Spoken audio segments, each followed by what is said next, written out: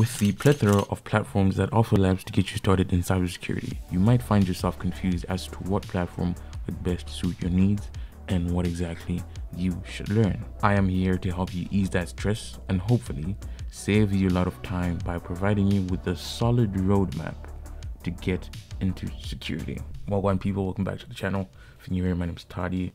I'm a security engineer focused on application security. That kind of sounds like repetition, but that's what it is. And today what I have for you is a roadmap. This might turn into a series because there's a lot of information to digest, but for now we will get into just the overview. So just a bit of background. I was working on a project at work with one of the senior engineers on our team. He has a GitHub repository and he showed us what we were supposed to look at. It was just OAuth stuff, and after that I was like, let me look at the rest of their GitHub, right? What repos do they have? What tools have they built? And I bumped into this ultimate hacker roadmap repository. I was like, this is actually cool. Even though this is 3 years old, I think a lot of the information is still relevant, and I'll be working with Kenneth to update some of the stuff, add links to the resources just to make it a little bit more recent, even though I think it is still very relevant. So there's directories for clueless people, newbies, associate levels, mid levels, and senior. And if you go to the readme.md, it just says ultimate hacker roadmap, what's your hacker level, and just the overview of everything. There's clueless, which is unhireable. This is the place where you're absolutely dog shit at cybersecurity. You don't know anything. There's the newbies that make 30 to 50k, associates 80 to 90k, and I do not confirm nor deny that this is how much I make. There's mid levels 95 to 120k, and then seniors 120k plus, right? This is just an estimate. There's obviously going to be outliers in terms of like salaries and what people actually do. But if you use this roadmap, look at what you need to learn for each level, I guarantee you will be on a solid path compared to most people that just do random stuff. I didn't have a roadmap. I was just doing random stuff. And how did my earphones come off? Anyway, I had no roadmap. I was just doing random stuff, and luckily I landed somewhere. But you, if you're starting out, get into this directory called Clueless. This is beginner level. Is this you? You're interested in computers and want a job dealing with computer networks, security, servers, etc. In the past, you've managed to log into the BIOS on your computer, install a new graphics card on your PC, and maybe you torrented a few movies from Pirate Bay. You're tech savvy, but you're not good enough to get an entry-level position in IT, right? And then they go into a lot of specific stuff about what you should learn at this level, right? Basic BIOS configurations, hard drive basics, RAM, CPUs, GPUs, caching, common file extensions, all this stuff. It is a long list of things you would want to learn at this level, right? And if we go back after you're clueless, you become a newbie, right? At this point, you're like still script kiddie, and yeah, it says the newbie's curriculum level 1. So you've looked over the laundry list of technologies, concept in clueless level, and you said, yeah, I know all the stuff, right? Odds you are probably working in technical support role already and making upwards of $40,000 a year. Great, I'm here to finally level up your skills and get you out of that boring IT support role. No longer are you forced to deal with angry old men over the phone who can't access their email, right? That's really what support is. People calling you because they don't know how to restart the computer. Anyways, table of contents, there's a lot of stuff. Popular penetration distros, Parrot, I use Kali, etc.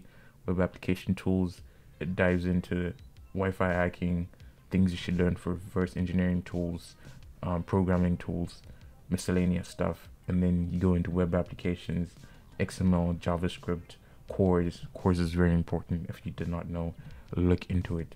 MVC models are very important as well for web application hacking. Models, views, and controllers, absolutely important, especially for some of the older web applications and CMSs. If they mess up that, you've got a goldmine of security issues that you can report, right? Chorus headers, HTTP security headers, etc. All the good stuff that you should actually learn. You can make your own checklist, remove some stuff that you might not be interested in, add some stuff, and trust me, you will land a position quicker than most people that just do random stuff. I did random stuff, right? And then associate level, you did it. You finally managed to get an actual job in security, right? I finally managed to get an actual job in security. Now we can look at some of the things I should focus on. You've already learned a great deal about web applications and can effectively test them for vulnerabilities, as well as discuss modern remediations to clients. Great. Now it's time to level up your reverse engineering skills, learn low-level computation and memory management, mobile application security, and discover ways to bypass modern OS level protections such as DEP, ASLR, and stack canaries. And so you just have to master the big four basically at this level. Get your hands dirty with network security, web applications, binary security, reverse engineering, and mobile application security, right? And then again, it goes into a lot of stuff you could learn. These are penetration testing tools. If we go down, advanced web exploitation, bypassing WAFs, malicious file uploads, C++ programming essentials. I'm not the best at C, but we'll get there.